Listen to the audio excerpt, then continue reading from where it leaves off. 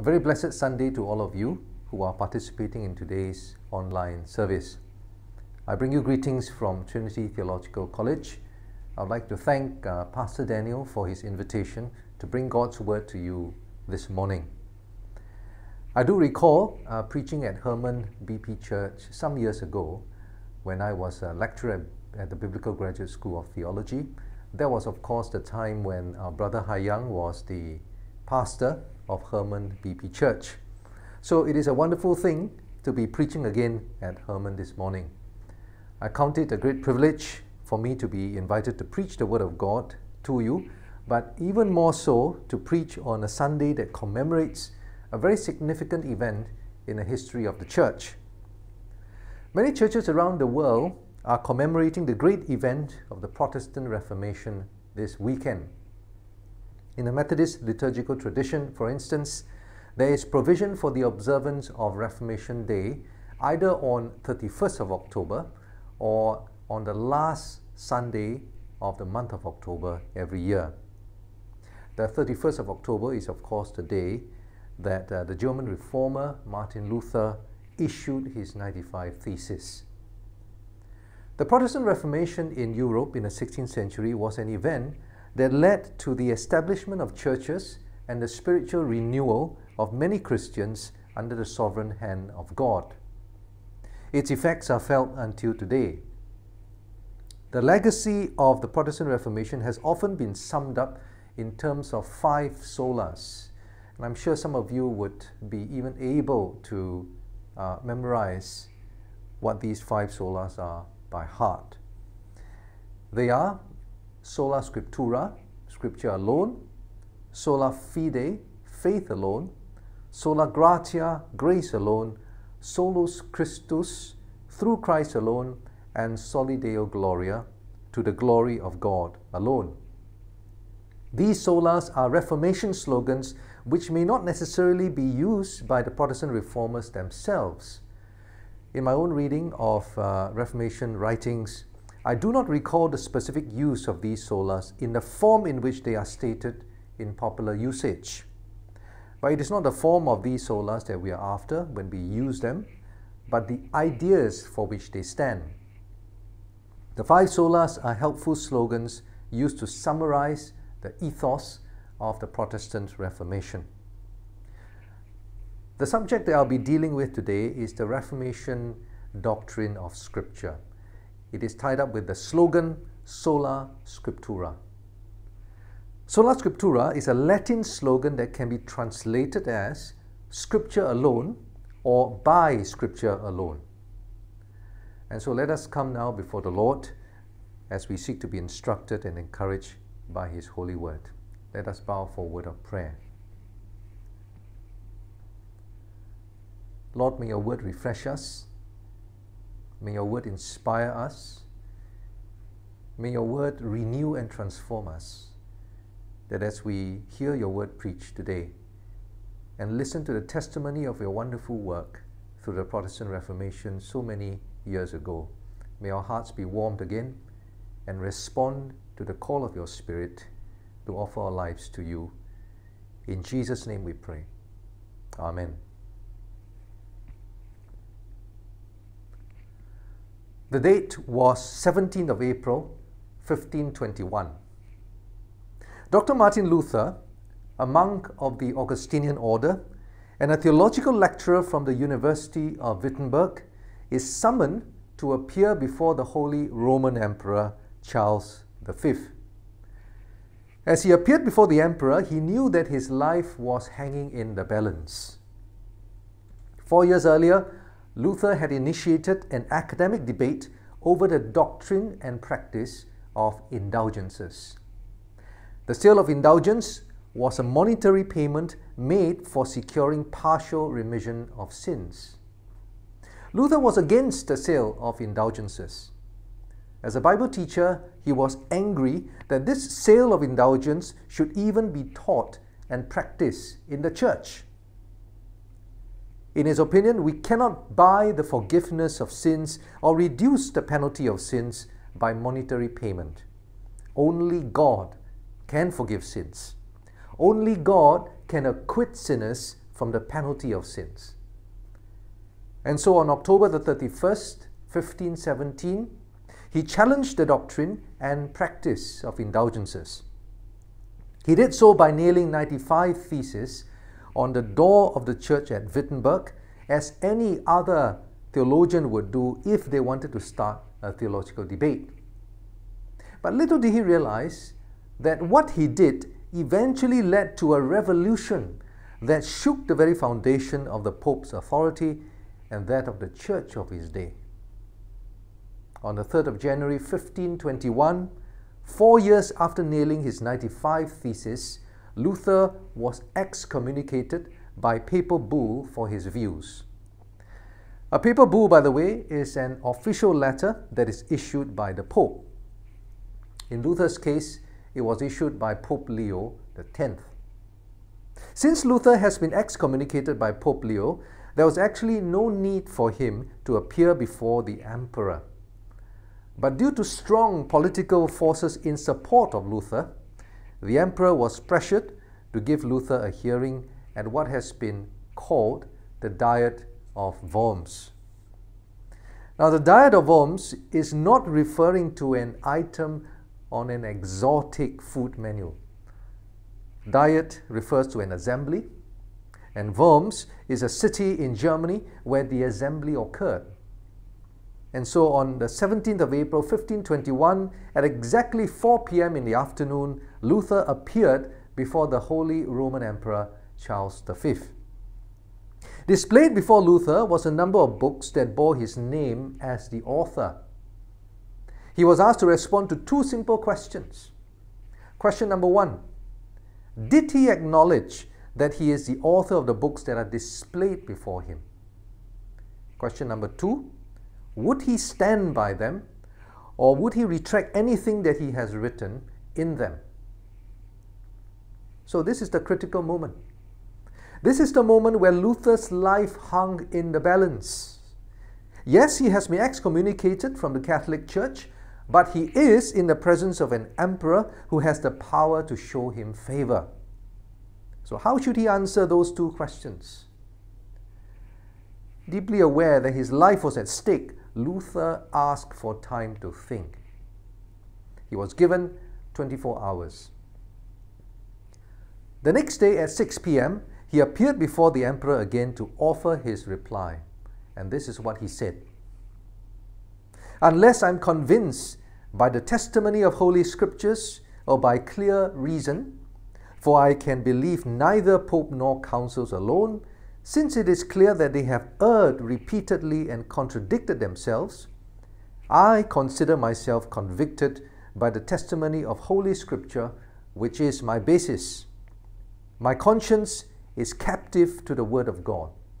Thus, I cannot and will not recant, because acting against one's conscience is neither safe nor sound. Here I stand. May God help me. Amen. That's what Luther said. Luther's defiance sealed his destiny.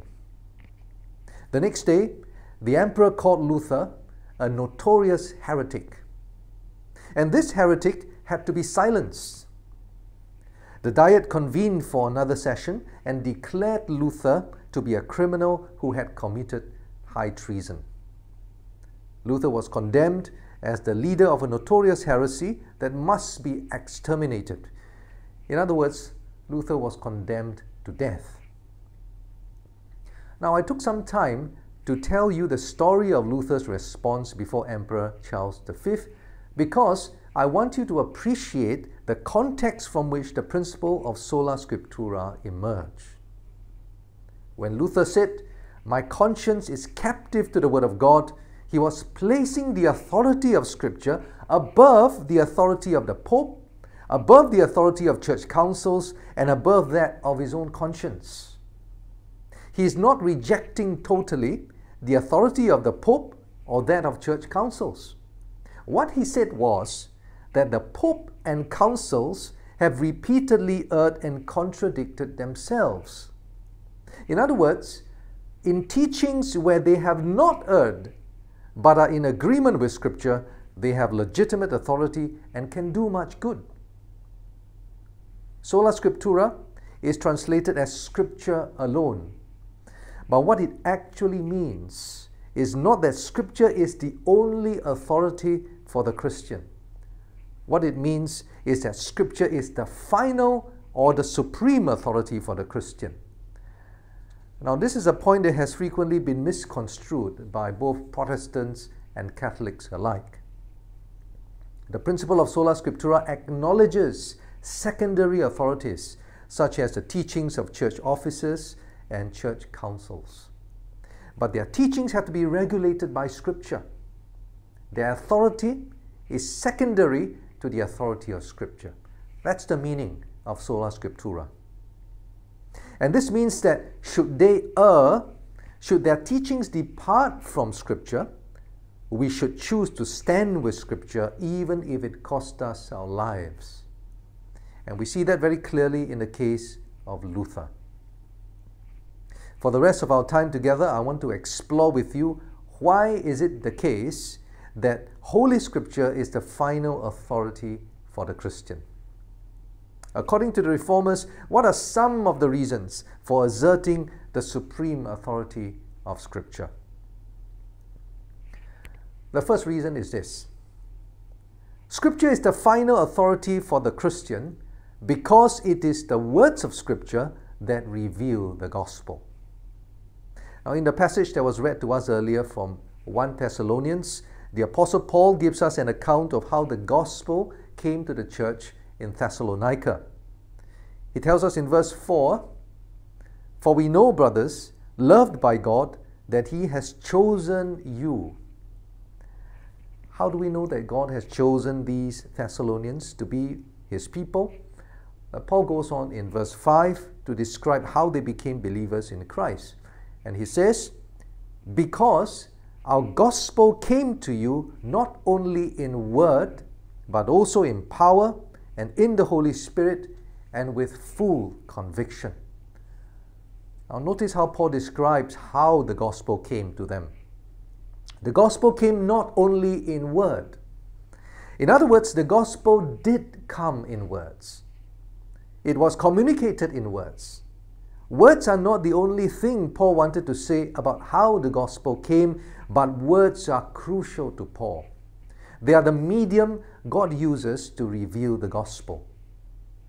In his second letter to Timothy, chapter 1 and verse 13, Paul urges Timothy to, and I quote, "follow the pattern of the sound words that you have heard from me." Sound words refer to words that convey the truth of the gospel. When Paul debated with the Jews in a synagogue in Ephesus about the kingdom of God, words were used. When he taught from the Scriptures daily in the hall of Tyrannus for 2 years, words were used as well. The words of Paul were words employed to explain or expound the words of Scripture. They were words that gave life and hope because they were words that carried the gospel. Words can convey truth, but words can also distort truth. In the year 2017, some of you may recall that there was serious tension between North Korea and the United States that eventually led to a meeting between the two heads of state in Singapore in 2018. Before the Singapore Summit, as it was called, there was even talk about the real possibility of a nuclear warfare. Now, in the midst of this serious political tension, our Prime Minister visited the United States and he spoke with President Donald Trump about the North Korean crisis. He said to President Trump that Singapore, like America, is committed to countering the North Korean threat. Prime Minister Lee was, of course, referring to the threat of a nuclear crisis. President Trump responded by affirming America's commitment to do the same. But when Fox News covered the conversation on television, it captured the gist of the conversation in these words: Singapore is helping US confront North Korea. You see, words can convey truth, words can also distort truth.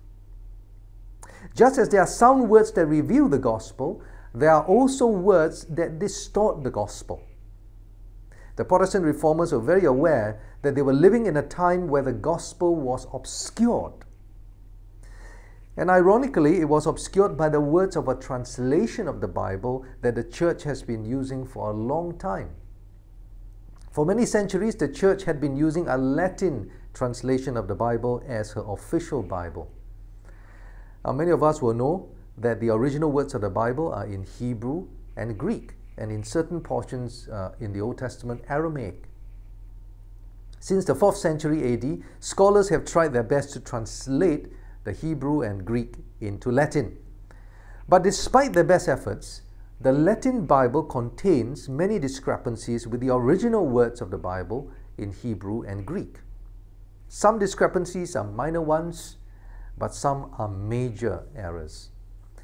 Now let me cite one example of a major error.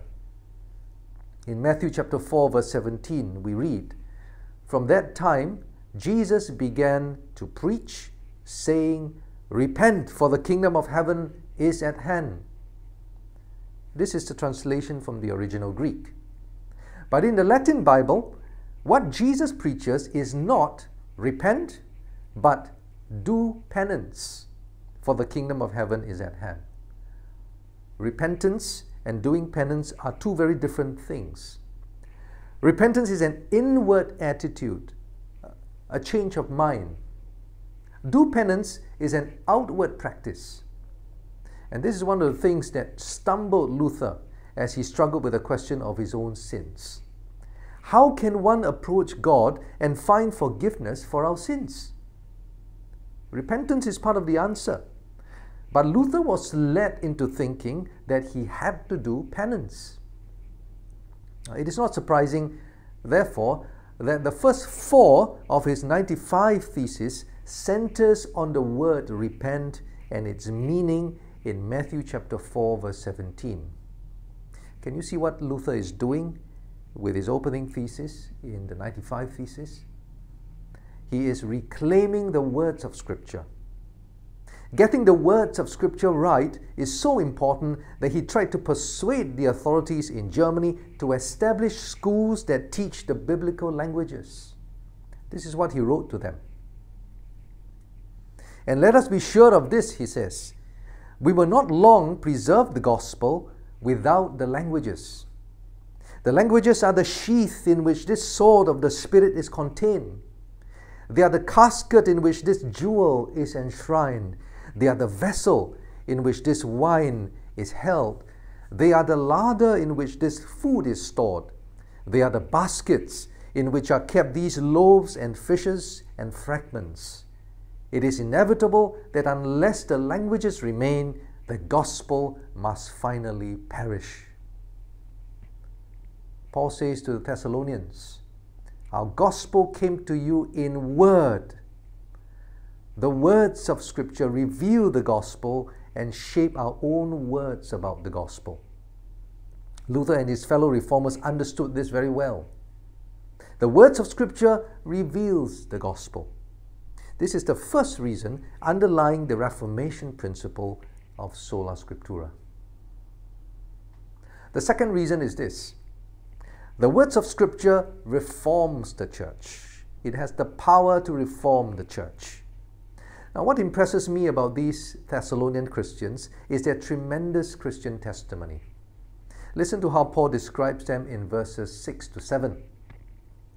Paul says, "You also became imitators of us and of the Lord, having received the word in much tribulation with the joy of the Holy Spirit, so that you became an example to all believers in Macedonia and in Achaia."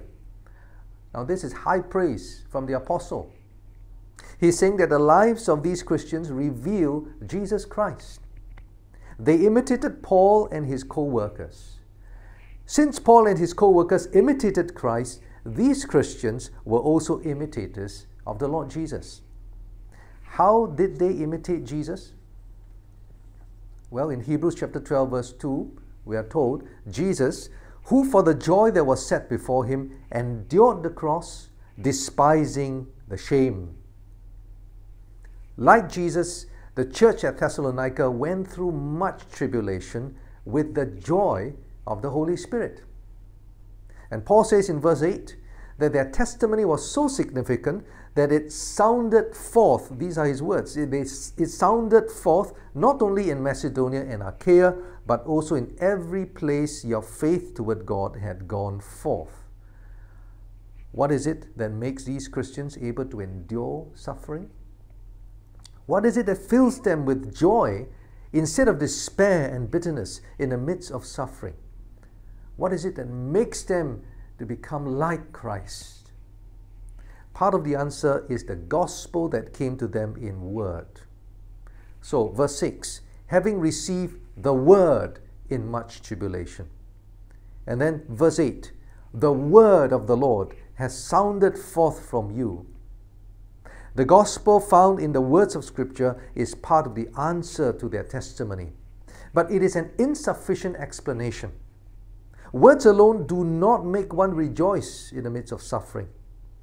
The words of Scripture are extremely important because they are carriers of the gospel, but they do not just convey meaning.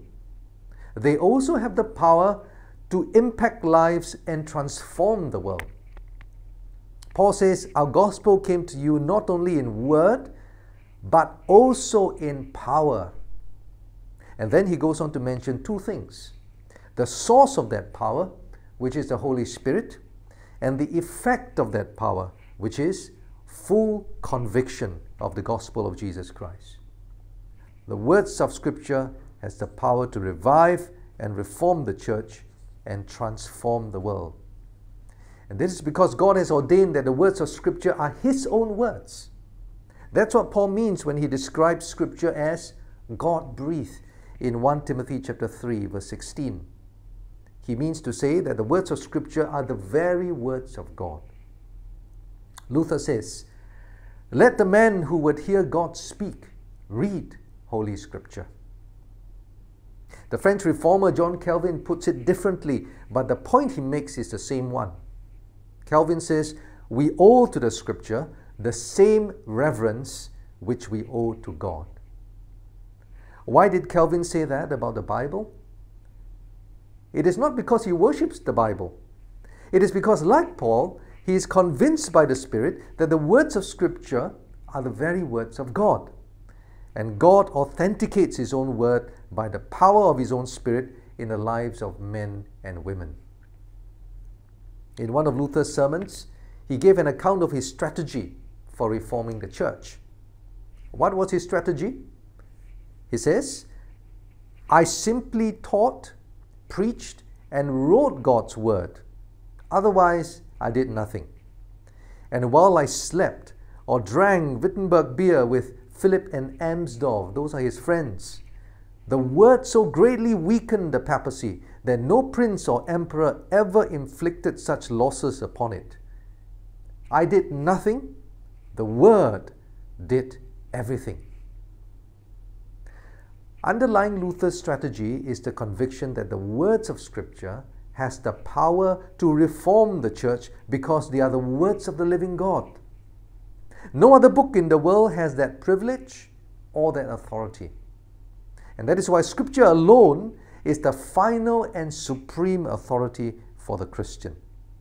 The words of Scripture are the very words of God. This is a fundamental assertion in the principle of Sola Scriptura. The Reformers were not trying to forge something new. The fact is that none of them were setting out to change the world. All they wanted to do was to go back to the Bible, back to the Word of God.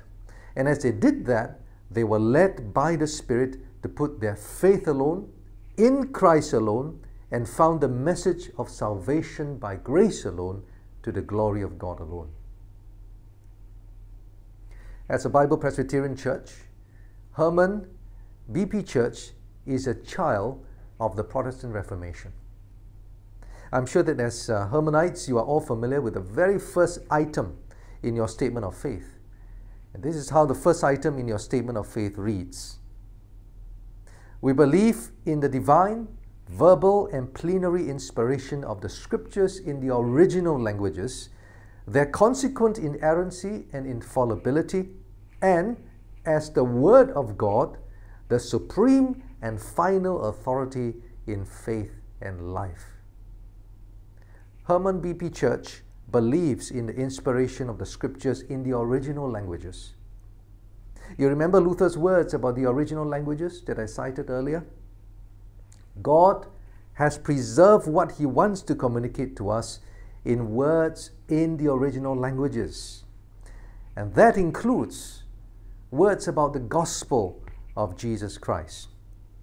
As your statement of faith asserts, the words of Holy Scripture are the very words of God. If this is true, then as your statement of faith puts it, Scripture is the supreme and final authority in faith and life. This is an extremely clear statement of the principle of Sola Scriptura. Church tradition, experience, and our reason all play a significant part in guiding us on how to live, but it is Holy Scripture that is to be our ultimate and supreme authority. Many Christians are very troubled as they look at what's happening in the world today. Not too long ago, my wife received a text from a friend of ours who is living and working abroad. And she wrote to express how disturbed she is at many of the changes going on in the country at which she is working.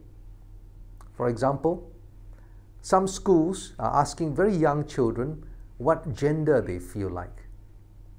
And if a boy feels like he's a girl, teachers will start letting him use the female toilet. In fact, some parents are allowing their children who are under 10 years old to have sex change operations. The challenge of sexuality is just one type of challenge among a host of others, such as religious extremism and the intense suffering of Christians in certain countries.